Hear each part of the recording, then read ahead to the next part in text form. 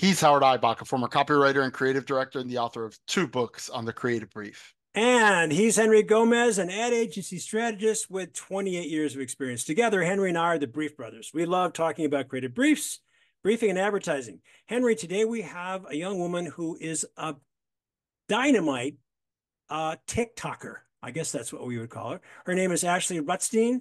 She has a website and a TikTok page called Stuff About Advertising. She's a freelance advertising copywriter, and she's going to tell us her story. It's a great conversation. Let's join it. We are back for another episode, and we are joined today by Ashley Rutstein, and she came to my attention, as always, on LinkedIn. She is a freelance copywriter who also has a TikTok page. Okay, no, that's no big deal. Everybody's got a TikTok page these days. But when I had a conversation with her before we started, doing this episode, I learned some interesting things, and we're going to talk about that today. But first, let me just say, welcome, Ashley. Henry and I are delighted to have you on the Brief Brothers. Yeah, I'm so happy to be here. I think when we first talked, I was like, this is so cool that you're just talking about briefs. It's such an untapped conversation, and it's crazy that you can make so much content out of briefs, but you really can. You can just talk about them forever. 3 years plus. Yeah. I don't know. We've learned. We have a lot of filler. Yeah, we've learned to talk about other things, but everything is connected in one way or another to the brief. We all lament a bad brief. We all remember the handful of good briefs. We all know what happens when we get a good brief. It's one of those things that we talk about we take it for granted. So it's fun to bring on strategists and copywriters and art directors and marketing people and get their takes on it. And what attracted me to you, and why I think you're a great fit for our show, is because, well, first of all, you're a freelance copywriter, so you and I have a little simpatico there. Henry's the strategist. I'm the former creative. I did a lot of copywriting in my day. You have found a nice niche and a nice home on TikTok. And as I said before, lots of people are on TikTok. It's nothing new. What's new, I think, and what I want you to talk about is why are there not more creatives working on TikTok doing that? So I want you to get to that, definitely. But first, I want you to just tell us a little bit about, you look like a relatively young person, and you're out freelancing already. So that tells me that you've had an interesting career so far. Tell us about how you got to advertising, what attracted you to advertising, and then a little bit about your trajectory to where you are today. Yeah, I mean, it's been a wild ride. I appreciate you saying that I look relatively young. I feel like I've been noticing wrinkles lately, and it's driving me crazy. But so I was actually a chemistry major in college for the first 2 years because I thought I wanted to be a pharmacist. And organic chemistry knocked me right out of that. I immediately realized that was not for me. And at the time, I had a YouTube channel where I was just making fun, silly skits and rants and, fun videos just for myself. And I loved making content. It was so much fun. I was obsessed with YouTube and social media. This was like right when social media was really taking off. So I found myself in a different major, which was called Information Communication Technology, which was basically half IT, half communication. So it really focused on digital marketing. And the fact that social media was really emerging back then, it made it so exciting. I looked at the course list and just was enamored. And immediately I found myself in an internship at a local agency doing social media. And because social media was so new back then, the social team was in the basement. We were kind of left to our own devices. We did everything: copywriting, art direction, design, talked to clients. We did analytics. I mean, we did everything. And I worked my way up to a management position on that team. And so just in a couple years, I had a ton of experience because I was doing everything, and we were very understaffed. So I think I got kind of jaded pretty quickly in my career because I just went through so much right at the beginning. But because of that, I had so much experience under my belt, and I had all different departments that were interesting to me. And I wanted to figure out what I wanted to do next. I did a little internship with analytics because I thought I wanted to do that. Again, quickly realized that that's not for me. I need something creative. So I worked my way into a copywriting internship and went from there. I just absolutely love writing, which is weird because I hated writing in school. But it's a very different kind of writing, as you know. And Yes, definitely. yeah, just worked my way up to creative director. And I, shortly after becoming creative director, just needed a life change. I was working very long hours. I was finding myself getting mentally drained too often. And I just knew I needed to do something different. So I decided to just go out on my own and become a freelancer. And that was 3 years ago now. Well, Henry and I have heard stories from a lot of different people, creative strategists and so on. And there seems to be a common thread that a lot of us were doing something else. Henry was, I think you were, refresh my memory, you were studying history and economics. Well, yeah, I studied economics in college, but then when I went out into the real world, the only people that were hiring because there was a recession going on was places like Walmart stores. So I became a manager trainee in a Walmart store, and then I had my own retail store for a couple of years, and I had a personal health crisis. And I went back to school, and that's when I was studying history because I was going to become a history teacher when a buddy of mine asked me to come aboard and help out temporarily at the ad agency. That was 28 years ago, 29 years ago. So, yeah. Wow. Yeah, It's very and serendipitous. yeah, and I got my first copywriting job just before I turned 30. So I was doing other things, working in Hmm. sports media, media relations for a sports team, went back to graduate school and studied poetry. I didn't have any training. I learned by doing. So, and now you've got, your website is called Stuff About Advertising, and you launched a TikTok page. Tell us about why TikTok? What's been so fun for you about TikTok? And what have you discovered about TikTok that helps you with your work, with your business? Hmm. I started TikTok in 2020. It was just, the height of pandemic quarantine boredom. And TikTok had just recently been changed over from Musically, which is what they were called before. So it was really Uh, starting to pick up.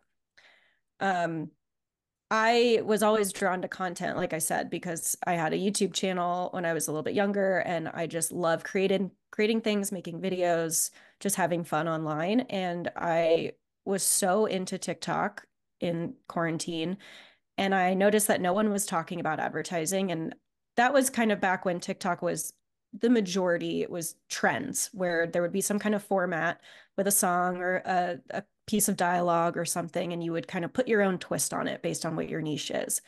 And so I did that with advertising. So I would take whatever trend was happening and make a joke about it that related to agency life or an ad campaign or something. Um, and that did really well. I found a group of people who really wanted to commiserate about agency life with me. But then on top of that, there were people in my comments who were saying, I didn't know this was a job. And they'd say, oh, I saw this on Mad Men. I didn't realize I could do this. And so I started talking to them because that made me realize there's this whole audience of people who could be interested in this as a career, but they need some guidance and they need some education on what this career actually is and how to get into it. And since I didn't go to portfolio school, I kind of felt this kinship with them, and I wanted to take them under my wing and help them get into the industry kind of on their own. And so I just started creating educational content to teach copywriting and concepting and teach them about ad campaigns and how to analyze them and everything in between. And because of that, I found this incredible community of people who are so supportive. And with this industry having issues with toxicity and inaccessibility, having this community just felt so right and so welcoming. So I wanted to keep working on that as much as possible. And then incredible perk of all of that was finding connections for freelance work. I mean, I've gotten Hmm. so many of my freelance gigs have come from connections I've made through TikTok, which has been Wow. incredible. Could you put up something on the screen that demonstrates something that maybe something recently that you posted?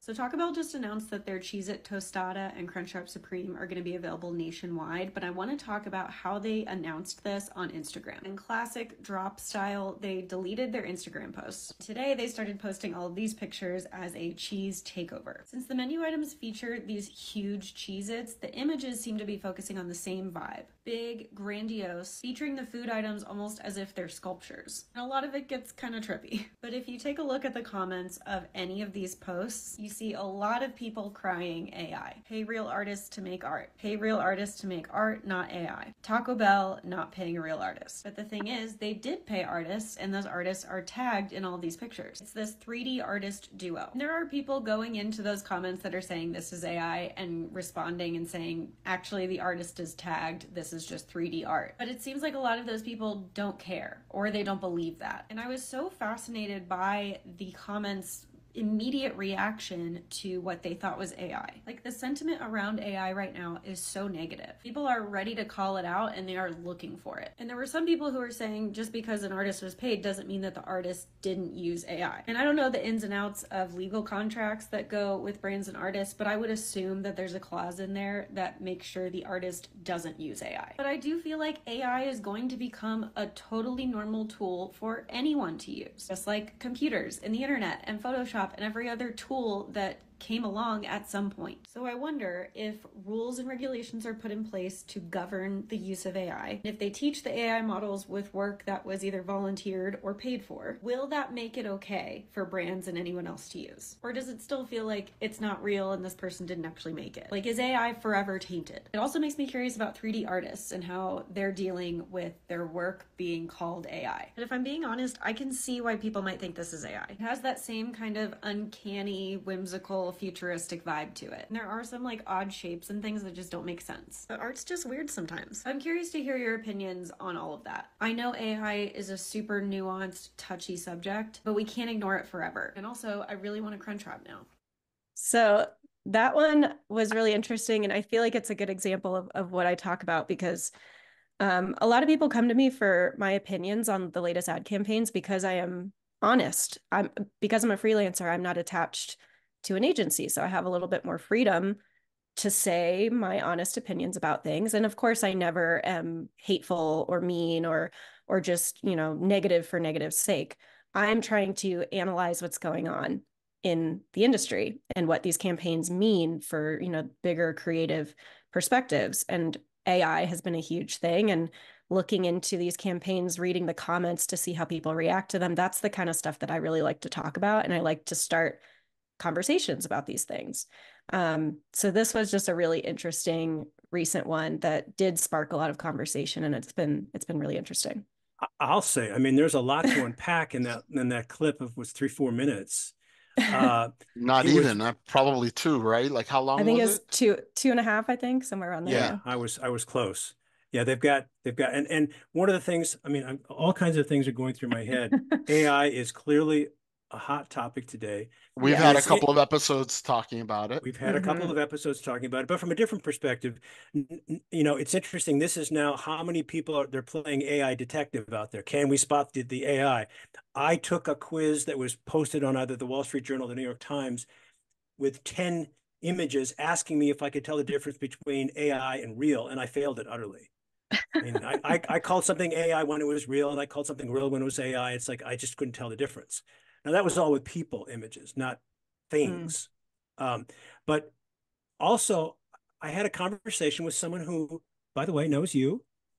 His first name is Shirag, and I can't remember his last name, but he is a strategist in Dubai. I talked with him last night. We're going to try to get him on the show. And he follows you. He knows who you are because I told him that we were having this conversation today. That's cool. So, I mean, it's like, it's a tiny world. It's a tiny world. And he told me, he said, people today, and this is just a subset. I told you there's a lot to unpack with what you did. He said, some people don't even turn the volume on when they watch a TikTok. They just read the subtitles because they're either in an environment where they don't have earbuds. They're in an environment where they don't want to disturb anybody else. Or both. And I found that fascinating. So I Everything's gather captioned. everything is Yeah. captioned. Yeah. And Yeah. is that done automatically does TikTok do that for you? You have to get a plug-in to do that. They do have the setting on there. So you can turn it on and off as a user. There's a toggle where you can turn the captions on and off. The thing is, if you don't go, the creator, if you don't go in and fix the captions, sometimes they can be pretty wonky. So a lot They're of faulty people, as hell. Yeah, they are. one of the things that I hate when I'm looking at any kind, I don't really consume a ton of content on TikTok, but even on Instagram, on Facebook, the I guess the short ones and the YouTube shorts, it's all kind of blending into the same thing, Yeah. but they have like these really wonky captions and I'm not a copywriter. But I'm a strategist, so I kind of have to be a writer. And it bugs the hell out of me. I can imagine that as a copywriter, you see like some of these things. Like I saw one the other day that I think the person said insolent and the thing said insulin, like the Yep. medicine. Like, Well, Some of isn't them there are like pretty a funny. yeah, there's like a couple of videos out there where you're trying to guess what the song lyrics are and they end up being just ridiculously off, Yep. but they're misheard fun song lyrics. Yeah. mishearing. Hmm. So it's like that. I mean, I haven't thought about adding subtitles or the Hmm. closed caption to our episodes. We probably should, but it would be another step of work that we'd have to Yeah. do, and Henry would probably have to do it. Um, so No, we haven't thank done you. that. Yeah, exactly, No, exactly. thank you. Um, I got a full-time gig already. yeah, yeah, exactly. But so let's go back and look at that. That was fascinating because it's very topical. And I think your assessment, your self-assessment is spot on. You're not being judgmental. You're calling out people who are playing detective and maybe making a mistake or not paying attention to what was Hmm. actually posted. Um, you mentioned to me when we had our pre-recording conversation that some of the comments that you get can be a little nasty. Yeah. Is that still the case? Oh yeah, every day. I actually just went on a little venting session on my Instagram stories yesterday about it because it was a particularly rough day with the comments. And of course, the majority of my followers and people who interact with me are absolutely lovely and are so supportive. And I got so many amazing messages just trying to pep me up, and it was amazing. But That's I great. just, it's kind of sad, the state of the comment section online in general, but as a woman especially. And I Mm. yesterday was talking about how I've noticed that while any creator will get mean comments, no matter who you are, how many followers you have, you will get mean comments if you make content and put it out online. That's just the nature of the beast. But when I compare myself and my own comment section to that of male creators in marketing and advertising in that same space, they seem to have this automatic authority, whereas Mm. I have to really prove myself to get the respect and the trust. And it's very frustrating, especially when that manifests in comments that are questioning me, nitpicking every little word that I say in the video, telling me that I missed this one specific detail. And it goes on and on. And it's very frustrating because, I'm trying to make these videos as quick as possible, as engaging as possible. I'm not going to sit there and make a 10-minute video that goes through every nuance and detail. I'm going to say the most interesting stuff and get out of there. But the people in my comments are looking for those things that I missed or didn't say or said wrong or whatever it is. Um, and they don't hesitate to tell me about it. So Here's my advice as an old man. Don't pay attention to any of it. And Yeah. I know that I I know. know it's easier said than done, Yeah. but it's the old adage about you only can control the way you react to things. Hmm. People are gonna there are assholes out there and they're looking for targets to be assholes too, right? Yeah. And so and they're gonna go for the obvious thing. If it's that you're a woman, they're gonna go for that. If it's that you're fat, it's gonna be that. If it's that you're what, they're gonna go after the obvious thing. And that's just the way they are. There's poison people out there. I would Hmm. from what I saw, and I only saw that one video that you just shared, like Howard said, in 2.5 minutes, you unpacked a very complex issue, raised some very provocative and smart questions, and added to the conversation. that's positively added. Yes. that's the most you could ask for in a 2.5 minute piece about AI in advertising. So I say go ahead and read comments, because part of obviously creating is interacting with followers and with people Hmm. that, but anybody who's just mean-spiritedly, you know. Now if somebody's over, some people also aren't necessarily trying to be mean, but they might be overly critical. Yeah. And you also have to learn to recognize that too, that some people are Hmm. just pedantic, and I've done that before, like so just Yeah, I welcome different opinions. Like I am all about opening up that dialogue, and I constantly say that advertising is subjective, and I remind people of that all the time. So while I am presenting my own personal opinions on things, I recognize that just because someone follows me doesn't mean they're going to agree with me. And that's fine. I am 100% okay with that. I want to have those conversations. I want to pick things apart. That's why I'm making these videos. It's just those few comments that are just mean-spirited for no reason. But the good thing is it just helps boost my video in the algorithm every time they comment something. a So, hundred a hundred Well, percent. yeah. That's part Well, of it. before I forget, I just want to say your website and your TikTok page is called Stuff About Advertising. We'll have a link when we do this episode. The other thing I want to say to echo what Henry said is that if they ain't shooting at you, if they're shooting at you, you're doing something right. You're over the mhm, target. Yeah, If you're right. taking yeah. flack, you're over the target. Right, It's a good way exactly. of looking So, at it. yeah, Now, so we have all creatives in our business learn very early on that we have to have a thick skin because our Hmm. ideas get challenged all the time. And when we forget that our ideas are being attacked and we think it's us, then we freak out. We but have to that's the remember that, thing, is that on social media, the line gets crossed, and it's Right. not the idea that gets attacked, it's the person right. volunteering the idea that gets attacked, and Yep. sometimes in very nasty and personal ways. But that's kind of like an occupational hazard. If you're going to be an Mhm. influencer, you're going to be Yeah. somebody with a lot of people watching you, somebody within, with some degree of influence. Sorry to be redundant. um, there are going to be negative Nellies out there that are tugging at your coattails. I like that. Um, Hmm. Negative you, Nellies. that one of the things that you mentioned, and Howard and I raised it on a prior episode where we were talking about AI, and this our episode today isn't about AI. It's about you and how you're using TikTok, and we need to get back to that in a second. But just since the topic is there, and you Yeah. brought up some very provocative questions, I had the question, like I said, when I was growing up, they used to say everybody has a twin somewhere in the world, like somebody looks exactly like you, right? Like, and it's like it was always kind of like a funny thing to think about, like that. There are people probably out there that look a lot like me. In fact, the other day in a WhatsApp group, somebody posted a picture of a guy sitting in a restaurant that looked very much like another one of the people in our group, and we were laughing about how much this guy who wasn't him looked like him. And I said, but what happens when AI creates a fake person that looks exactly like a real person? Because that Hmm. likeness and image, right? It belongs to somebody, even though it was created by AI. If I could go to a jury and say, yeah, but this is me. It doesn't matter that a computer created it. This is my likeness and image.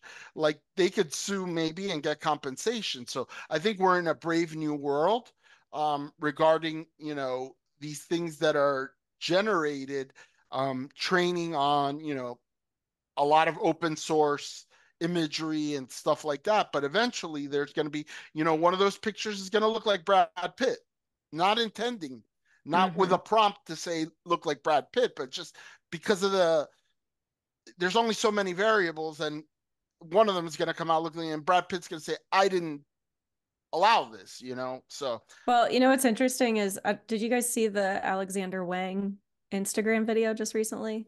I heard about it just today. It's something about the lookalikes. So these are Lookalikes, yeah. these are people that look somewhat like, I looked at the pictures. They don't look like them, but they have a hint of I, the. I've Yeah. I've heard about the Scarlett Johansson controversy with OpenAI. Yeah. And I heard a 10-second clip of the voice they're claiming doesn't sound like Scarlett Johansson. And I said, any idiot can figure out that's Scarlett Johansson. 100%. And it also prompted me to go back and watch that movie Her, which I'd seen when it came out in 2013. I'd forgotten about it. It's a good movie, but yeah, that is a critical issue. Mm-hmm. But as Henry intimated a minute ago, we do want to get back to your role on TikTok. This issue is huge, and you've, I think, addressed it really well. In the conversation that you and I had before we did this recording, you said that, and you hinted at it earlier, that it's an underutilized space for creatives. And you have since been, since you started doing your posts on TikTok, have generated a lot of freelance business. Mm-hmm. Talk to us a little bit about that.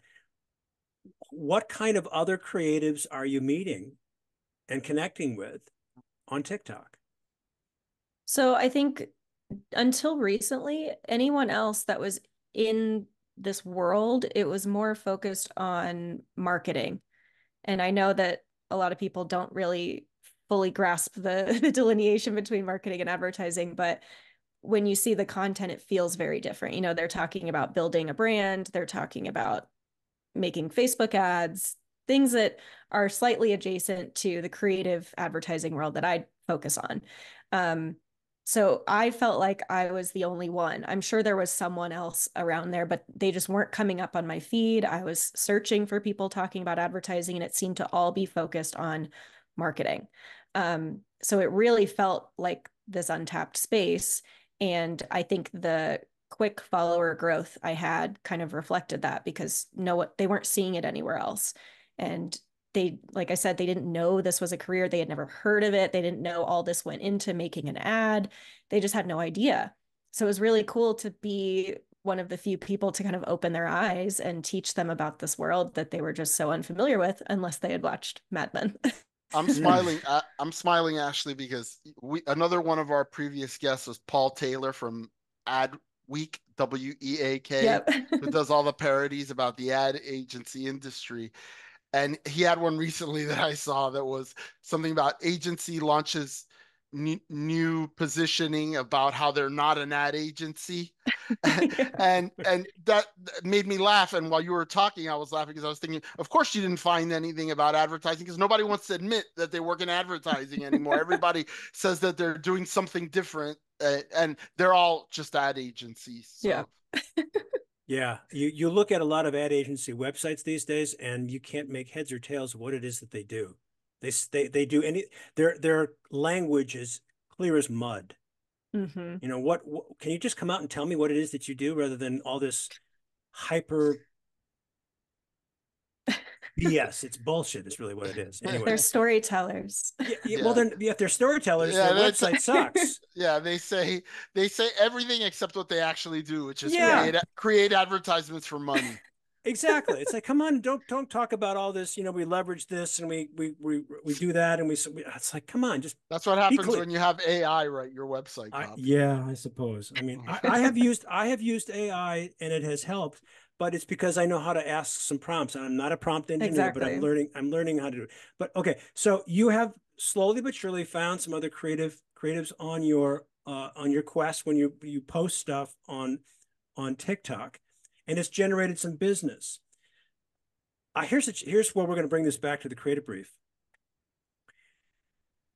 Would you say that the briefs that you get for your projects, well, let me just back up and say, are the assignments that you get on your freelance work, when people pitch you for freelance work, is it work to do on TikTok, or is it a more general, I have a creative project for you to do that may or may not include TikTok?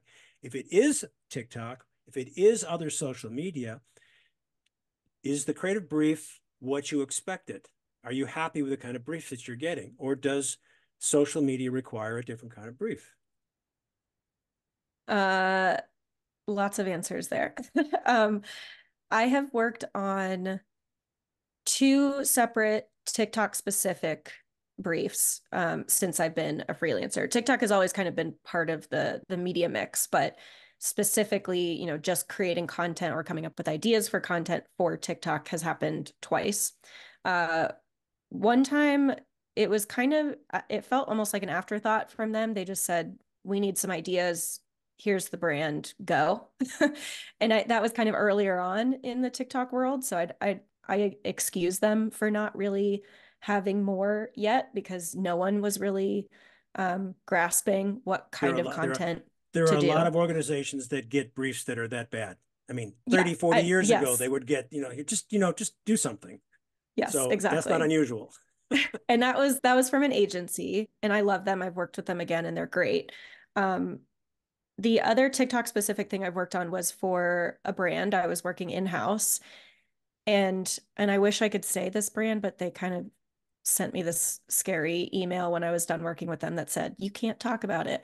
But it was a tech company, and they basically just needed help building up their library of videos on TikTok. So I came in as sort of a consultant slash writer slash creative director. It was kind of a strange role, but I would basically come to them and say, here are the trends that are happening on TikTok, things that I think we can work with based on what products we're trying to push or what pillars of the brand we're trying to communicate. And I would write some video scripts for them or a caption, or if they had their content creator make the video, I would then edit it or tell them what to fix. Or, it was kind of sort of a creative director role mixed with some copywriting and consulting. Their briefs were very corporate, I feel like is the word that comes to mind. They were very, very focused on the features of the products they wanted to focus on. They didn't really understand how to sell in an indirect way. They just thought, we need to make a TikTok about this new product. Product is front and center. It's spinning around. It's cool. It looks high tech. We need to talk about these features. And me and the other people who were also freelancing were trying to continuously push them on, yes, this can be the thought behind the content, but that's not what's going to work on TikTok. TikTok doesn't want to be sold to. They would just want to be entertained. They want to learn. They want to be engaged in some way. And product pushing is not going to do it unless you do it in a super fun way, which some brands have figured out. But this brand, they were just not ready for that kind of content. So it was a struggle to get them. It was baby steps as we went to help them figure out what they needed to be focusing on. And the briefs were part of that baby step change. We would get a brief that just said, here's the product. That was kind of the beginning. I said, okay. I was going to say, I guess that in a way that's good news and bad news, right? It's bad news because you would want for a marketer or an advertiser to be more with it, right? But on the other side, the fact that they're not more with it provides an opportunity for somebody to guide them, right? And that's where you fit in, right? Is to say, okay, I get you. You guys are what you are, HP or what? I don't know. I'm making it up, but this is how we're going to bring it into this world, which is a completely different world, and it has to have these type of elements to it in order to succeed in this world. And so it creates an opportunity for you to be kind of a translator. And that's a job opportunity, I would say. And I think that's a fair amount, by the way, of what ad agencies and advertising people have always done, right? Like, it's like, okay, so there's this great new medium called television. There's actually pictures with the voices. What are we gonna do? Oh, well, we'll have dancing cigarette cartons because people love dancing, and so somebody had to, that didn't just, it wasn't automatically come from the sky that there were going to be dancing cigarette cartons. Somebody had to ideate that and say, what, people really like dance numbers, so let's do dancing cigarette cartons. So I think that's a fair element of what ad agencies and creative people, when they're at their best, have always been guiding clients and teaching them about the newest thing and how to better use it in furtherance of their brand. And some agencies and creative people are really good at it, and some are not so good at it and just kind of copy what they see everybody else doing. Right. Yeah. And they definitely loosened up. Like, I think just showing them things constantly, just getting them to be immersed in the world of TikTok, they definitely caught on. But it was a very slow process, and I'm sure a lot of corporate brands are kind of experiencing the same One of struggle. the one of the one of the big challenges that I see, and I work at a traditional ad agency. We're a small agency that's part of a big group, right? Like we're part of WPP, Mm-hmm. so we're part of a gigantic group. And we work with blue chip, like big corporate clients.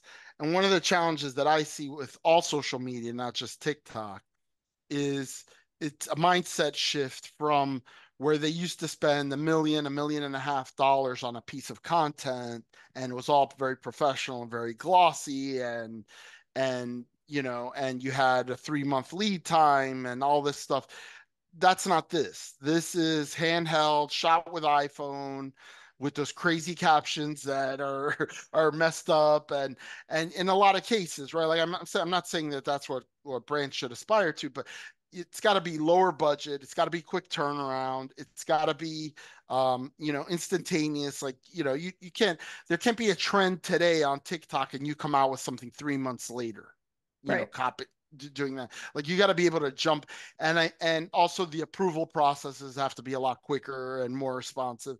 So I think that those are big barriers for especially for big clients. And what you what you see a lot of times is that like small advertisers or like local shops and stuff like that, they don't have any of those taboos, right? Like they never had $1 million to spend on a TV spot before, so they don't care that the production value, that it was shot on an iPhone, and so I think we are in kind of a in between stage where everybody's still, despite the fact that social media's really been around as long as it has, we're still in the wild west of it, like Yeah. people trying to Well, figure out especially how. TikTok, especially TikTok, Yeah. I'd say. I mean, one of the things that kind of crossed my mind, Ashley, is that a traditional brand brief might be more valuable to you than a corporate brief because we already know, we meaning your client knows this is the avenue, this is the silo we're going to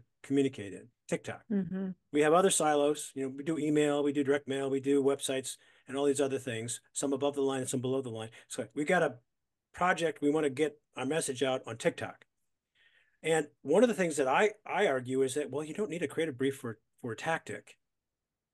You need some kind of brand message so you know what the brand is. And then the automatic barrier that you're alluding to is, yeah, but you don't sell hard on TikTok.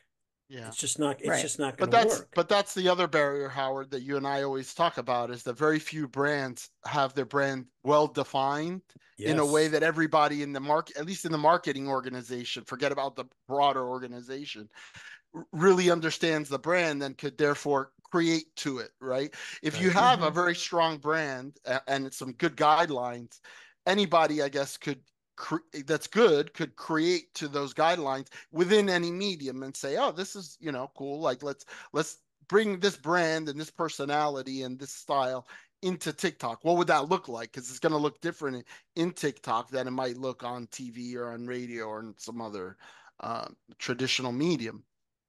So I guess what my point was, Ashley, have you rethought what a brief needs to look like from your perspective? Have you thought about maybe offering up a different template because you're offering advice when you do these Yeah. TikTok videos.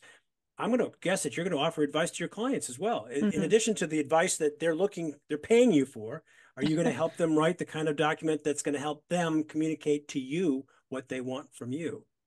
Is that an Yeah, I opportunity? think, yeah, for sure. I think considering how, like you're saying, how quick TikTok needs to move, I think it's better to just have some guidelines around who our brand is, what we're trying to say, what we want to use TikTok for.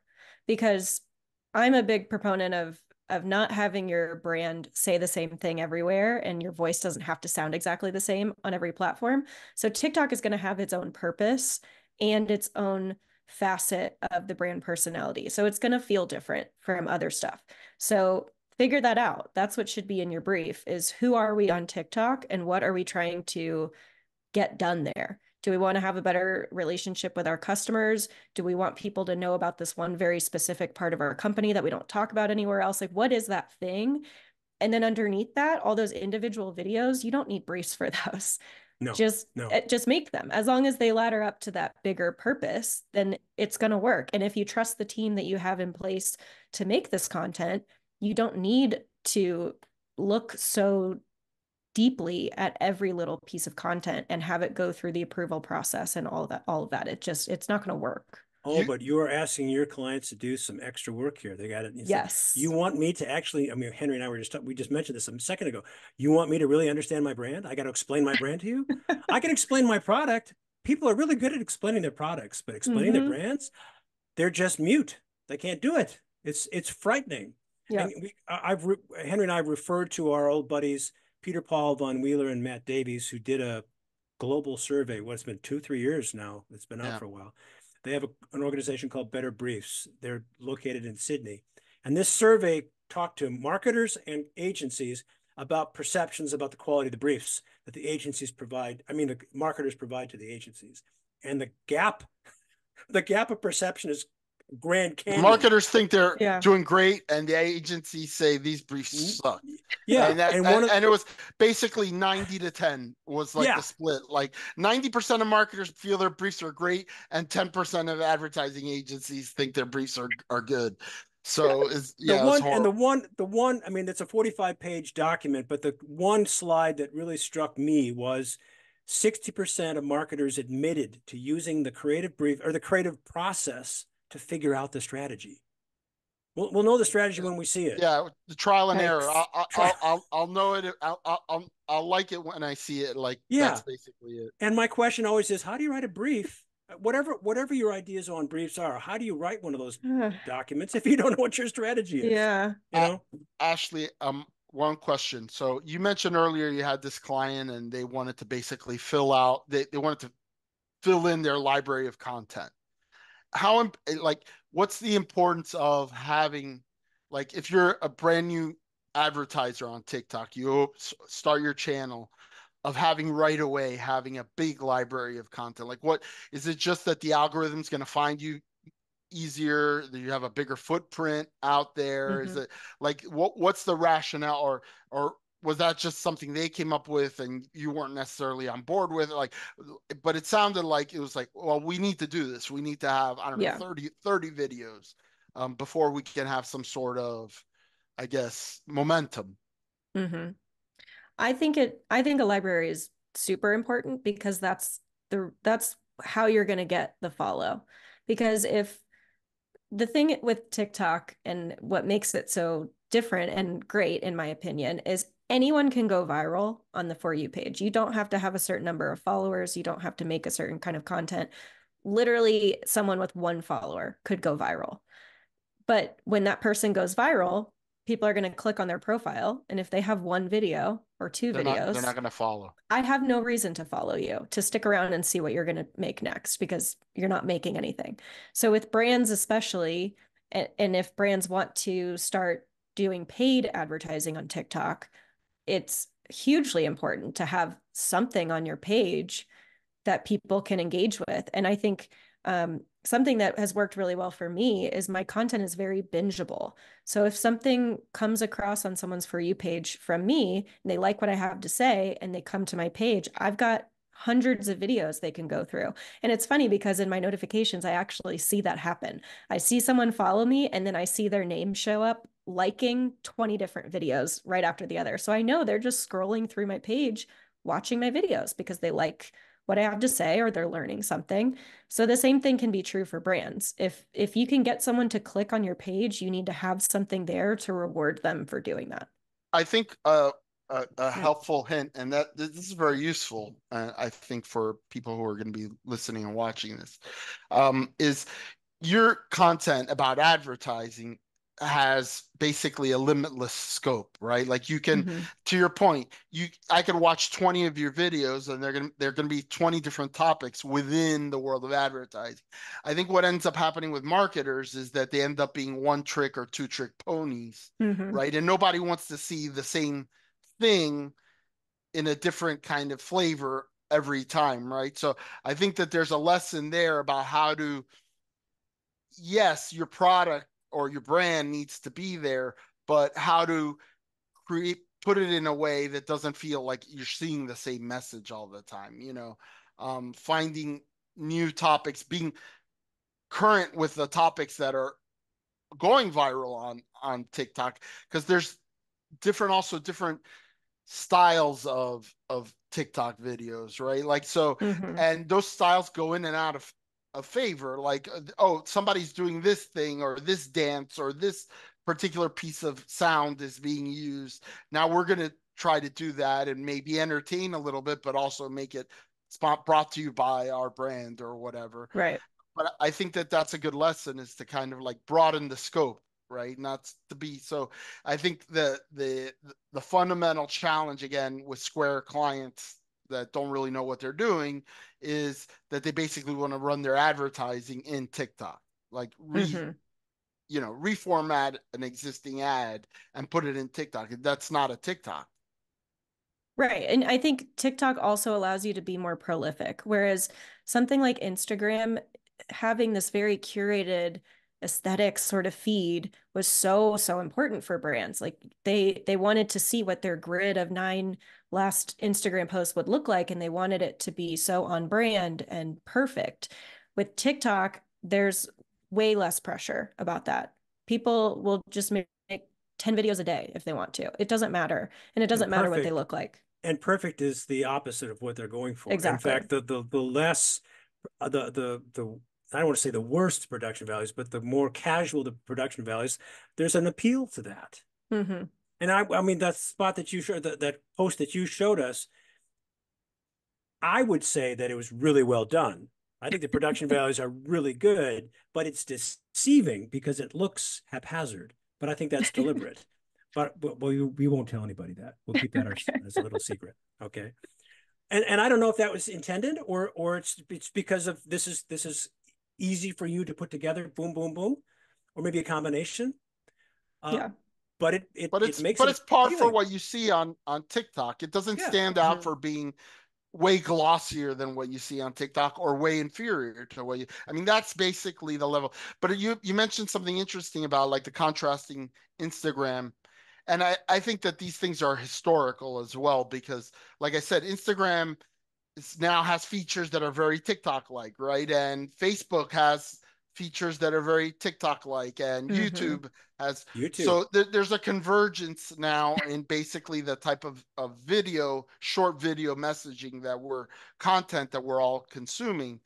But it's interesting because Instagram initially was a social media outlet for users, people, not brands, to post still images, and they were curated, right? It was like, oh, I went on vacation, this fascinating sunset, and you only like put like your best stuff and you wanted it there on Instagram. So when brands got in, they kind of were copying that aesthetic, and that TikTok was always more about like, hey, this is me. I'm a real person.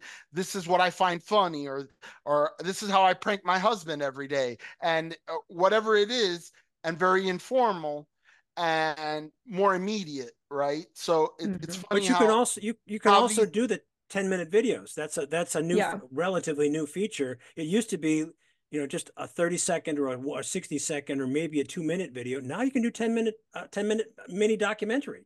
but that's why, like I said, they're all converging. Right before, Yeah. you Yes. wanted to do Yes. 10 minutes, you had to go on YouTube and do your 10 minutes, right? In fact, Right. Mm-hmm. I remember initially, I think 10 minutes was the limit that you could have on a YouTube video, like when they first started, right? And now you watch full length movies, full length documentaries, Right. comedy, specials, whatever.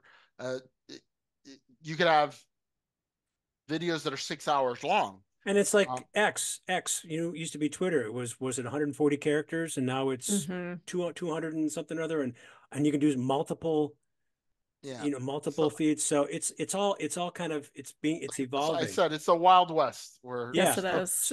So Ashley, talk to the young person or the anybody who's saying, I haven't, you know, maybe even to an oldster like me and Henry, I want to go on to TikTok. It's a little scary. But I have something that might be fun to say. What would your advice be? How would we get started? Just make videos. You have to practice and you have to just get comfortable being on camera. That's something that I luckily already had because of doing YouTube videos in the past. So I'm very comfortable just talking to my camera like it's someone else. Um, that does take practice though, and you're not going to get good at it until you just make a bunch of videos. So just do it. Just post it. Don't keep it in your drafts, just post it. TikTok especially is very, very welcoming for anyone making content, no matter what you look like, whether you've got a zit patch on your face or your hair is wet, you don't have makeup on, whatever. People don't care. They just want to hear what you have to say. So just post it. What's the learning curve to do some of the crazy things that you've done with your video editing? Honestly, it's not that bad. TikTok has some pretty good editing features in it. And again, it just takes practice. I pretty much only use the green screen feature just because I like to keep my videos simple and I'm just, saying, here's an ad, let's talk about it. So green screen is super, super helpful. And I don't have a green screen around me. Okay, it's just wait, all in stop, the stop. app. What is it when you say green screen? What do you mean? Explain that to us. It's just a feature in TikTok. So when I go to record a video, it lets me select an image or a video that I want playing behind me, and it automatically cuts me out and does the green screen for me. Like I said, I don't have a physical green screen. Yeah. Yeah. So it kind of does it. It's a little bit of AI helping you out, a little bit. Interesting. But it's honestly very easy once you get the hang of it. It's funny because I started in social media and I've always felt like I am so in tune with social media. But when I first started using TikTok, I felt very old because I had to Google how to do this. I could not figure it out in the beginning, but again, just doing it over and over again, now it's so quick and easy. You watch some YouTube videos on how to do a TikTok video, huh? Probably, yeah. Okay. But yeah, and honestly, the other thing I would say is that there is a niche for everything on TikTok.